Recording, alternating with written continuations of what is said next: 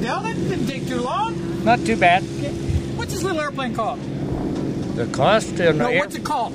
It's a CA2. Like, is this something that you built from plans, or? This is a plans-built airplane. The plans are sold through Hummel Aviation. Now, how do the plans come? What do they look like when you get them? They're on a 17 by 11 sheet. They're very clear information. It's an easy build set of plans to follow. Is there a materials list as well for the sourcing and that type of thing? Yeah. Whenever you get your plans, you get a building manual, builder's manual. And in the builder's manual, a couple of the last pages have a list of materials. They even have a list in there where you can find the materials. What about tools? Was there any special tools that you had to buy or to get a hold of to build this? It can be built by all normal workshop tools.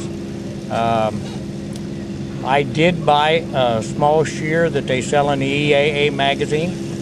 It's a 30-inch shear. It made my life a lot easier on that. And I bought a air riveter, which makes it so your hands don't ache after 4,000 rivets.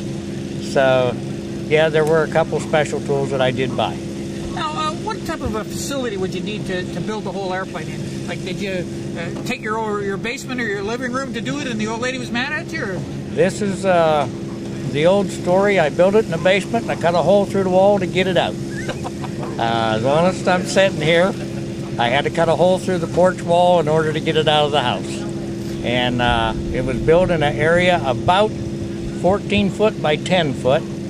As I'd build one piece, I'd hang it in the rafters of the basement and go build another piece and hang it up. And after I had everything built, I went to a local man who has a small warehouse, and I set it up in his warehouse and I rigged it and rigged the controls to make sure everything fit properly, and then it was moved to the airport. Now, when you were building the airplane, is there any, have you worked with metal like this before, or? No, I had no former experience. This is my first airplane project. I have done a little bit of restoration work on antique tractors and pickup trucks, but I have never tackled aluminum. And it was a brand new project for me. How many hours would it have taken you to get it to the stage that it's at now? Just under 600 hours, and that's including the paint work that's done on it. A little over 400 hours on the airframe, and then the balance on the preparation and painting. Now, when you start building this, where do you start? I mean, do you get right into the wing, or would you start at the tail? What's the easiest way to... I started with the tail. Now, I didn't know if I was going to like the project or not. I started with the tail, decided I liked the project. I went from the tail to the wings. After the wings were completed, then I did the fuselage. And of course, the rest fell in after I started, whenever the fuselage was done, I built my motor mounts and all my controls. What type of construction is used in the fuselage, for example? Like it's all metal construction, aluminum, but like, is it a tube type of structure? Or? No, this is extruded aluminum angle, mostly 1/16 inch by 3/4 inch. It's 62 thousandths thick, and it has gussets, 40 thousandths gussets, and a couple 62 thousandths gussets.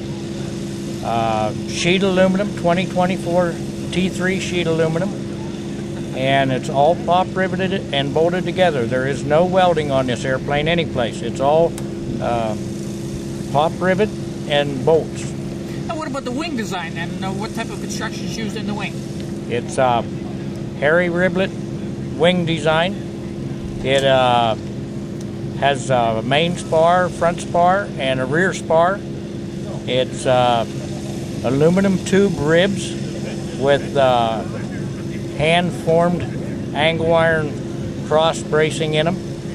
It's 16 thousandths 2024 sheet over top of it, with exceptions of the leading edge, and the leading edge is 20 thousandths.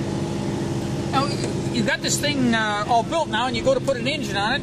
What type of engine have we got on this? We have a Hummel designed half Volkswagen. It was built at home. It was not built at Hummel. We bought the plans approximately 10 years ago, and the engine is 94 millimeter jugs with 69 millimeter stroke, and it's got an updraft Zenith carburetor. It's a little sweetheart. It runs great. And also on this engine, we put a secondary ignition. This has dual ignition on it. The Fairbanks mag produces the primary ignition, and the secondary ignition is a motorcycle coil rigged into a emergency light battery, and we use the base of the distributor, and the points is still in there, and that's what sets our timing for our spark on our secondary ignition. Now this is a direct drive unit. This is direct drive, yes. What kind of propeller are you spinning on it? It's a Tennessee 5422 propeller. Seems to do the job the best. And what kind of performance do you get out of this airplane then, for example, for takeoff distance on land? It's very respectable.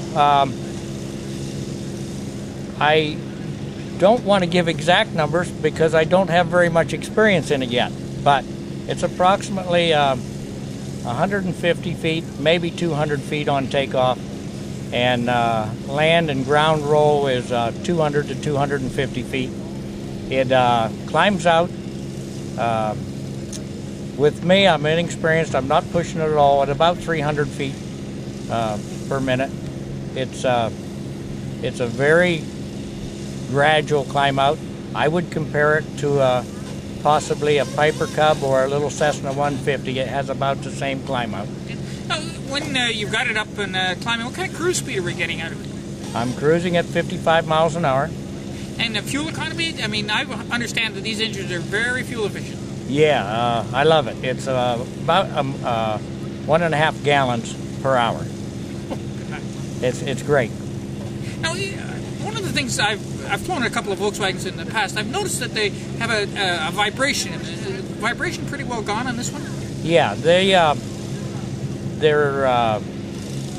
balancing the cranks, and you get it tuned in, it runs very respectably smooth. There's a little bit of a roughness at the slow RPM, but the minute you break it past an idle, it smooths out and is perfectly smooth in the air. Now, this one here is wide open. Are you looking at some point in time putting a canopy or something on it? Or you live down here in Florida and don't really need the canopy? No, I'm from Meadville, Pennsylvania, up in the northwest corner of Pennsylvania. And I have thought about putting a canopy on it. I still haven't made up my mind whether I'm going to or not. Right now, I love it the way it is. Okay. Well, thank you very much for your time. I really appreciate that. Have a good day.